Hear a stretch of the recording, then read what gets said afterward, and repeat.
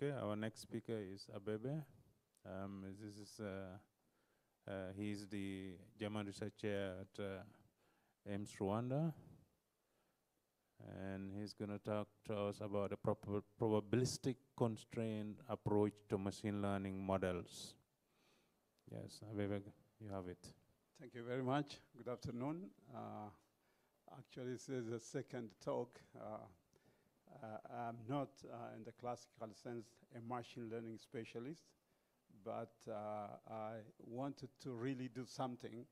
And before I even came to Rwanda, I started to think about a different way of modeling the loss function in particularly supervised learning.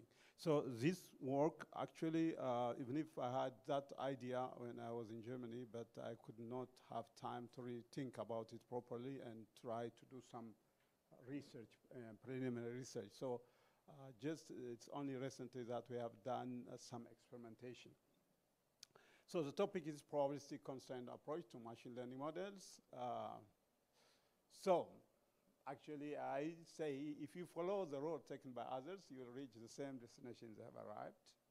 In fact, where all things are alike, there is little danger of innovations. So that means it's always good to go out of the box and go a different way. But I'm not going totally totally different way.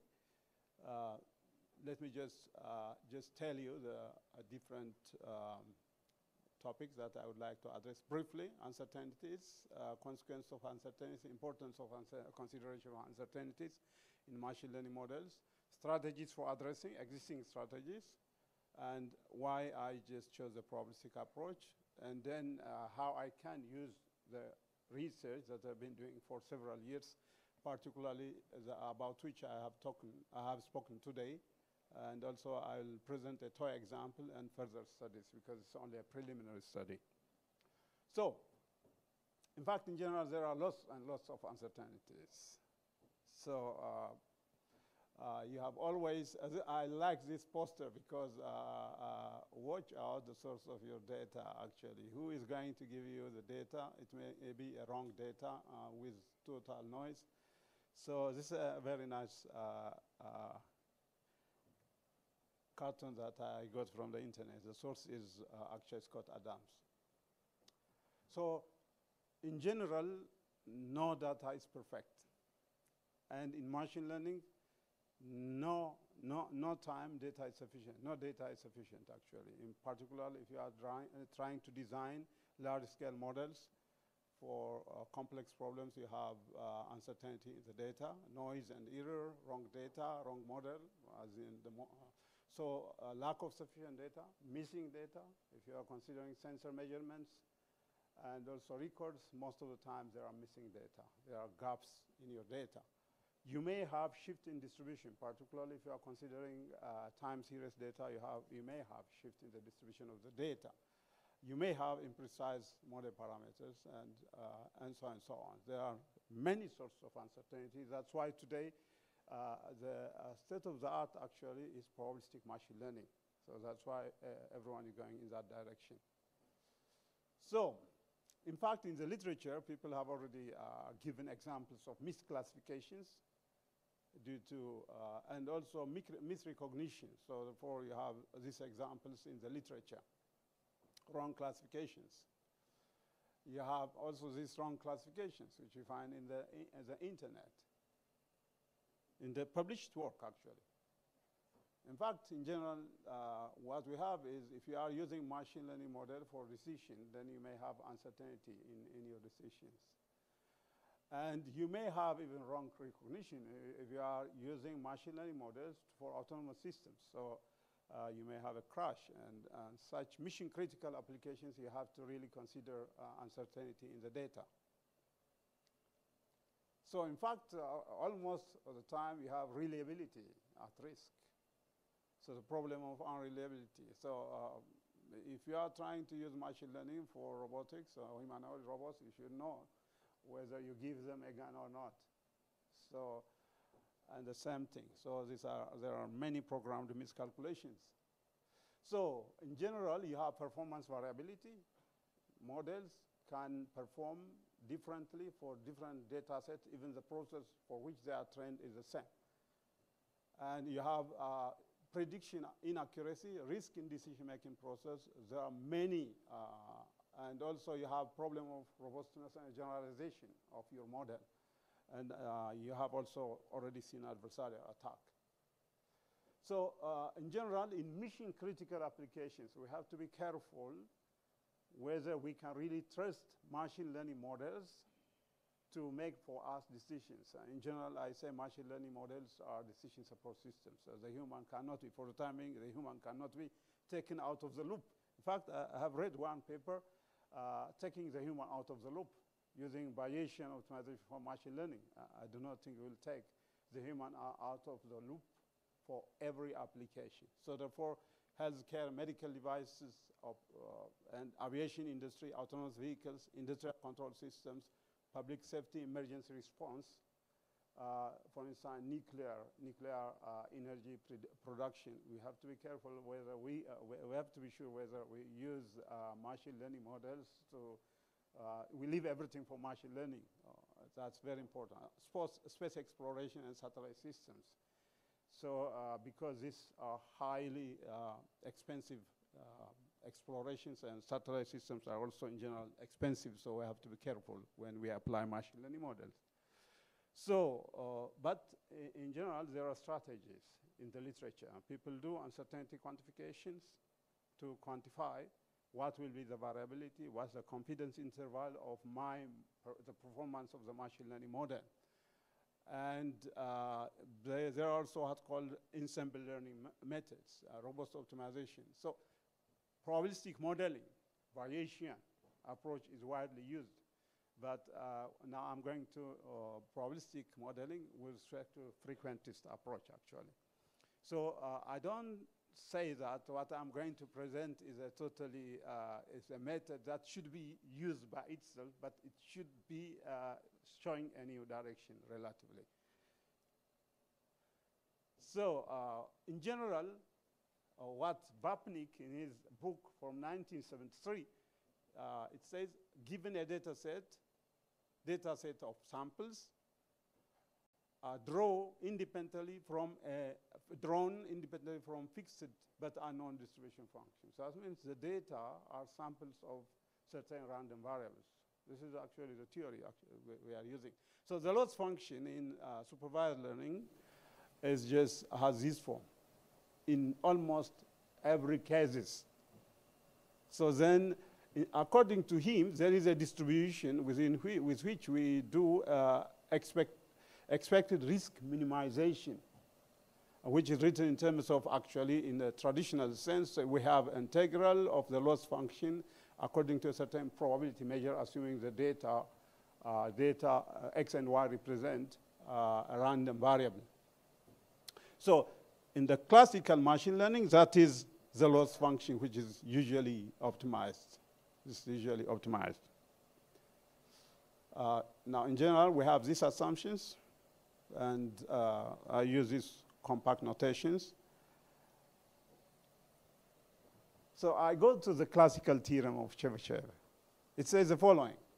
The probability, if you have a random variable z, an n-negative function h, the probability of holding h of z greater than or equal to a number epsilon is less than or equal to 1 over epsilon, the expected value. So that means the probability is less than the expected value. Properly speaking, if you just simply call z, this random variable, h, a square root function, and then you will have this representation. Then instead of the expectation, why don't we minimize the probability? Actually, you can see the discrepancy. So that's the classical approach. Because I was a bit confused with the meaning of, actually I get usually confused with the meaning of expectation,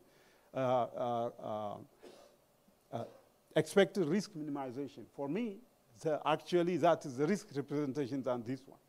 So the true meaning, because risk is usually measured in terms of probabilities.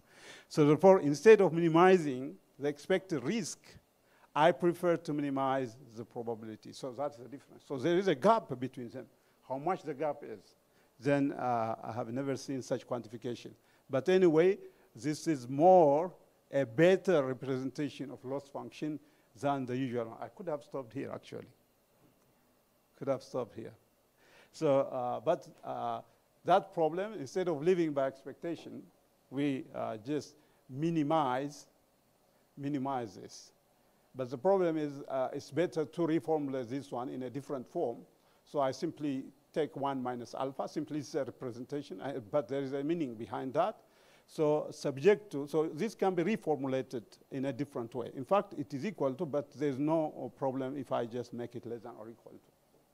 So therefore, that is the reformulation of the problem in terms of so-called probabilistic constraints. So the 1 minus alpha here is the risk of your approximation error being greater than or equal to a certain epsilon is less than or equal to 1 minus alpha. That is it. So this alpha is usually between 0 and 1 because I would like to keep it with a reliability level or probabilistic level. So, but this problem itself can be restated differently for sake of theoretical investigation as under the assumption measure zero property. This representation and this representation are equivalent, assuming that actually the satisfaction of this constraint with 1 minus alpha probability is equivalent to with the violation of this constraint by, for the violation means less than less than epsilon, but due to this I can write equality over here is greater than or equal to alpha. So now what I do is in general, we don't claim to be alpha to be greater than 1, usually to be between near to 1. So I simply drop taking alpha as a variable for the current investigation, I mean. So simply I would like to keep the approximation error below a certain epsilon, so very near to actually 0. In machine learning, actually, that gap of this cannot be 0 in general.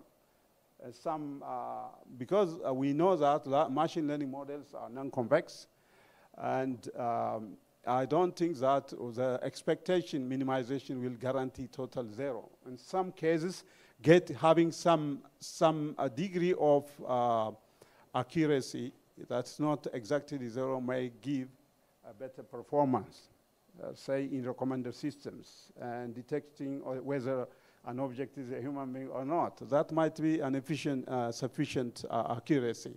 But we like to keep that accuracy with high reliability, say 0.9899. This is what we usually do. So then I take alpha as a constant, then I solve this optimization problem, where I say this approximation error is less than epsilon. Actually, I wrote it, but I keep this one less than or equal. So for sake of degree of freedom, we could have fixed it here, for instance, for epsilon 10 to the power of minus 5 or 10 to the power of minus 7. We did that in the experimentation later on in the toy example. So this is the problem that I suggest to solve for training machine learning models, to speak the truth, instead of the expectation. So this gives more degree of freedom. So unfortunately, that problem that I have stated in general is not really trivial to solve because a chance constraint optimization, probabilistic constraints are usually difficult. So, but it can be restated. Now, I'm going to tell you how we can address that problem if we can approximate this one by smoother representations. So the thing is the following: the probability I put in theta tilde, epsilon and theta itself, the model parameter and the accuracy of approximation together. I call it theta tilde. And then this is our chance constraint. We can reformulate it by this to be and not to be condition because of the symmetry of probability. It can be written like that. But this can be written in terms of integral, like this. And then I can write this one into expectation as a constraint.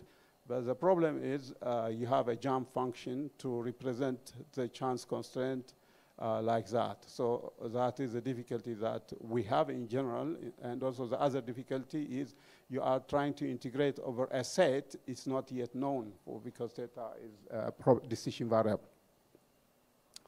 So equation 1, which I showed you before, is difficult to evaluate, and the probability function, which I have shown you before, is in general non-smooth and very hard directly to evaluate. So what I did in the talk that I gave today in the morning, and during almost 15 years, from 2008 to 2021, as I was in ILME now, through the DFG funding. I really am very thankful for that. So I designed a function which looks like a logistic function, but actually not. So new because of its monotony with respect to tau. If you embed, if you simply drop this one, you have a logistic function somehow modified, but you don't have monotony with respect to tau. So but this function is monotonous with respect to tau. So and not only that, this function is smooth and differentiable and approximates the jump function, this Heaviside function, monotonically. So using that function, I can define two parametric functions. One, with respect to, I simply replace S with my defining function of the chance constraint, with the other with minus. So there are, this is due to the symmetry of the probability. Then interestingly, that these two functions are smooth and differentiable because the GH function is differentiable. And not only that, I have monotonic approximation like this. And not only that, I have convergence. This convergence actually can be shown to be uniform. So therefore, instead of the chance constraint, I solve two problems. These two problems, so I replace that one of them with this, the other one with this one. I have two problems because of symmetry, and they have this. I have these two feasible sets, respectively, for both of them. And for my probabilistic constraint optimization, I have this feasible set.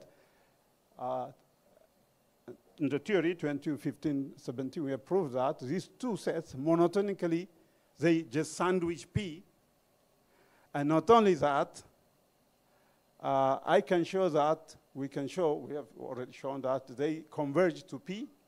And if you discretize tau, if you take a sequence of taus converging to 0, according to the theory, and you have a convergence of the inner problem and the outer problem to P. So that means that difficult problem can be sandwiched by two easier to solve optimization problems or feasible sets. That's the beauty. So in fact, geometrically, you can easily see as you expand M, it fills P as tau goes to 0. As you just deflate S, it goes to 0. So the two problems, as I decrease, the two parametric problems, as I decrease tau, they just fill P, and that is very interesting. So the theory is there. So now, how to solve the two problems? I solve two problems according to this algorithm. So I start with tau 0. I solve the two optimization problems. And then if the termination tolerance is not satisfied, that means that both problems have the same objective function. The only difference is in the feasible set. So as long as they're objective, because for the inner problem, the objective function is bigger, always bigger than the objective function of the outer problem. So therefore, but if their gap, as I reduce and as tau, and as I solve the problem, if the gaps come near and almost equal, then I terminate. So that is it. So in general, theoretically, we can show that the solutions of the inner and the outer approximation problem converge respectively to the solution of the probabilistic constraint problem. The theory is already done, actually. So now we want to test whether this method, this approach works well or not. So instead of going for a very hard problem, first you try it for a very simple problem. So I gave it to my PhD student, Mr. Remy, I think 1 month, 2 months ago, to really see whether our idea works or not. First, he took this function y is equal to sine of x, and he discretized x, and then generated values, a data set, to do simulation. The data set is generated between, for the sake of simplicity, between minus pi and pi. And he designed a neural network with one input and one output according to the function, and with 3 hidden layers.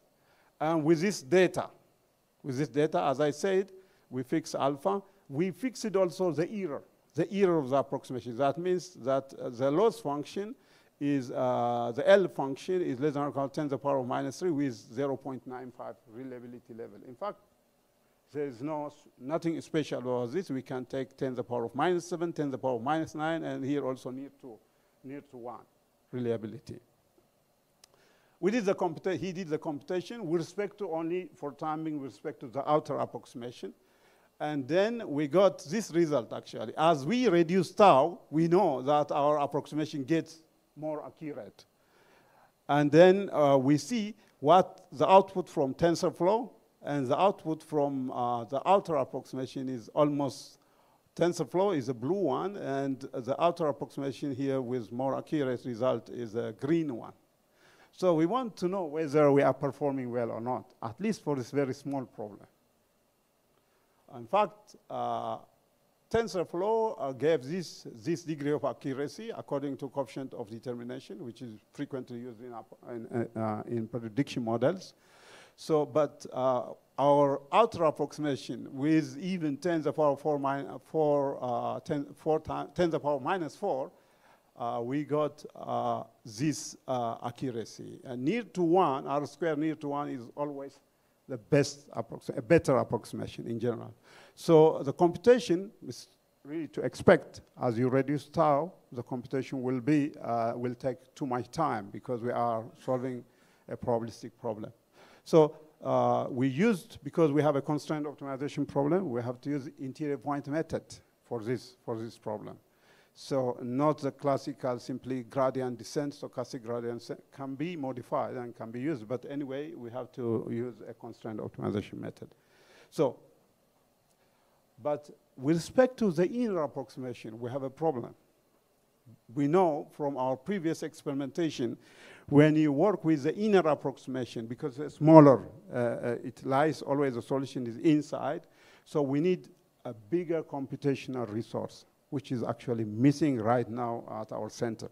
So, but the result, it seems, as we reduce tau, even for tau 0.05, we have this approximation, which is not satisfactory, but this is a preliminary work. So the outer approximation works well, the inner approximation needs more computational resources. This is what we discovered.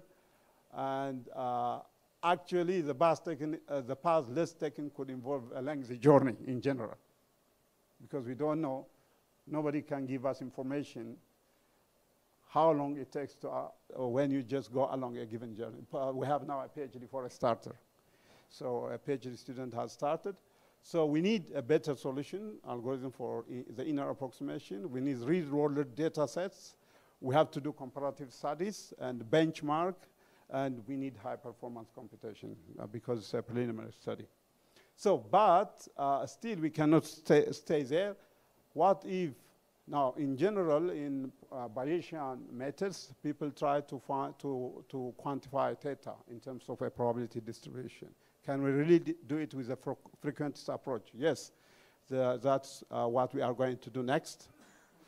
And also, the good thing today, we have generative AI, and specifically the parameterization trick, we are going to use it over here. So that means we assume that theta has a certain distribution with given parameters, so we'd like to determine the parameters out of the optimization, or somehow by some other means. The next is, what do we gain by using variance? Because machine learning models are already non-convex. Why don't we go for the variance? Because that might bring some performance reliability and address variability of the model as data change, if we learn the distribution of the data. So therefore, that is the next step. Next step, in many cases, there are distributional shifts in data. What if we consider so-called distributional robust modeling using chance constraint? These are things that we are going to do subsequently. In fact, when I say this, I'm inviting people to cooperate with us to do research in this direction. So in any case, you have preferences. Do not conform to the pattern of this world. Thank you very much.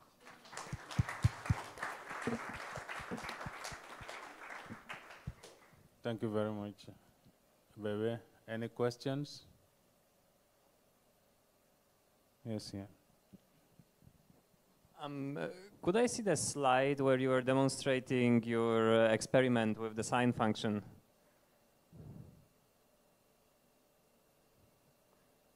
I think No. The one where you said, you know, like that the resources are limited and exactly. yeah, this here. So something which I find interesting is that like this error is somehow not symmetric. Yeah, it's not symmetric. Yeah, like do you have any idea like why would that be, that it's like fitting it well below 0 but above 0 not? Yeah. I cannot exactly tell what the computer has done in there. Actually, the implementation is done by, I think it looks like you have a symmetry. But what we need is, from our experience, from inner approximation, you need more data with the same set of data for both. For inner approximation, usually we need more data than the data that we have. So we discovered, I think it took hours, several hours, because he has to connect with a server which is at another research center from the RIC, IMS RIC. And it really took too long, and I told him, okay, for the time being, we stop here. The outer approximation is showing us we are right. We are in the right direction. Now we need a big computer to do this. So more data will be the solution. In fact, we have seen with one PhD student, he has now already completed working at Fraunhofer, we have a problem with the inner approximation. We need to know where to have sufficient data, because if that function is a jump function, so you have the same problem with vanishing gradient, which usually occurs in these activation functions, particularly the log, the usual sigmoid activation function. We have also the problem. So for those areas where you detect your gradient is almost 0 or it is exploding because you have such a function, then you have to have sufficient softness. These tricks we didn't use. That's why I say there is a lot of work in this direction. Any other questions? So I saw you had an algorithm. Yeah, an algorithm. But it seems you didn't use that. You said you used it interior point method. Yeah, you are right. This is simply a conceptual algorithm. Okay. Yeah, conceptual algorithm. Okay. It's only conceptual. Actually, this should be modified. You are right. Okay. Because I have to speak about interior point methods and so on and so on. So this is from our old paper. It remained as it is. Sorry. I'll modify it in the future. So your work has this flavor of this primal dual optimization. Yeah. Where then if you are able to close the gap, then you're solving the problem. If you get a gap 0, then you have the exact solution. So is that the thing you're thinking about here when you have this majorization and minorization, right? This inner product, inner function and the outer function. If the gap closes, then it get exactly your P. Actually, this is totally, it's not about primal dual. The primal dual is for one single problem. Okay. Now we have two problems. Two different problems. One coming from outside, the other coming from inside. This is not primal dual. Okay. The primal dual is actually in the interior point method itself. So that we didn't really develop an algorithm. We are using existing solver. In fact, I just said this, one of the best software which is for interior point method is this one, which we are using in several research work. Yeah. So we didn't develop that. You didn't? Yeah. Okay. This only test, as I say, we are simply trying to prove our idea.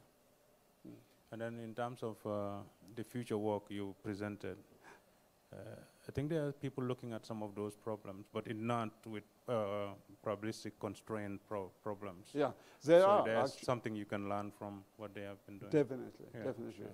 sure. Actually, distribution and robust optimization is quite related to the research that I've been doing for more than 15 years.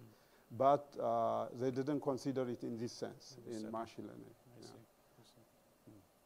Good. Let's thank our speaker one more time. Thank you very much.